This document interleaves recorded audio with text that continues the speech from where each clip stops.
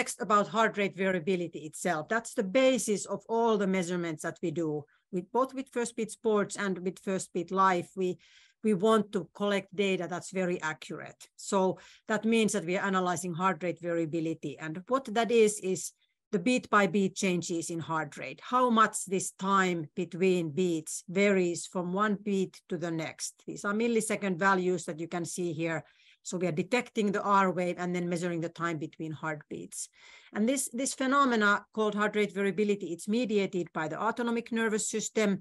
And in a way, it allows us to get a view into the sympathetic part of the nervous system, which is the activating part that mobilizes our body's resources and gets us ready for action, sort of the fight or flight of the nervous system. And then the parasympathetic part, which is the calming down, the recovery when heart rate slows down and heart rate variability increases.